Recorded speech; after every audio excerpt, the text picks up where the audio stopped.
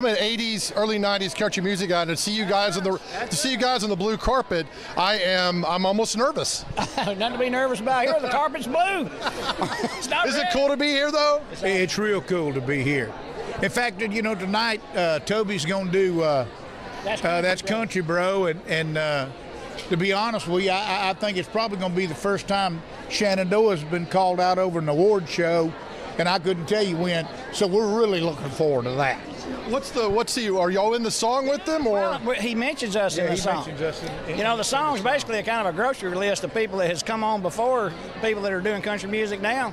And he mentions Alabama and Shenandoah back to back. Is it kind of like a "We Didn't Start the Fire" by Billy Joel kind of thing? Like, here's what led up to this moment? Is that something along those lines? No, I think it's just kind of a reminisce of you know, what it was a few years ago. I think getting a tip of your hat in another song, to have that kind of longevity in music is just incredible, and you guys keep it going. I mean, hey, you just played on Today in Nashville. You were sounding incredible. Well, hey, you know, 31 years, you know, it's really kind of hard to, and to tell you the truth, this year, 2019, is probably going to be the busiest year we've ever had. And it's just that resurgence, you know, somebody was telling me earlier, you know, that they was giving us credit for starting back the 90s. I don't know about that, but I know that during the late 80s and early 90s, I mean, that literally was our wheelhouse, and that literally was when country music was as big as it could get. Now, it wasn't all us. I mean, you know, that was when Garth came and a lot of different acts. So. But we're certainly proud to be a part of it. Well, and you've stayed together, so you're back in the wave. You know, I mean, you've always been there. You've been simmering around, but and to have this busy year. I know. Well, you know, Marty was gone for 17 years. You know, he left the band in 97. The end of 1997, was gone for 17 years. And we had talked several times through the years about, you know, him coming back, and never could get it to work.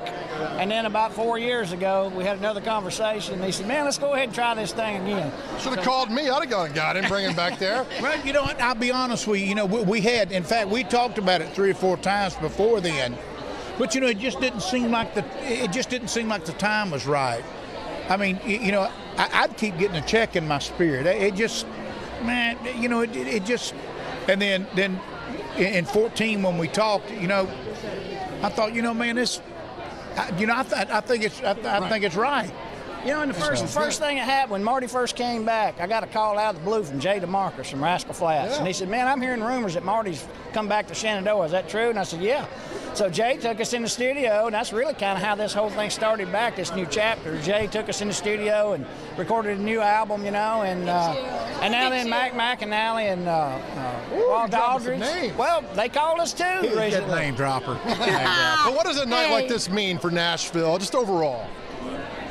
You know, to be honest with you, it's really everything in the world that this industry should embrace. You know, there's a lot of music genres.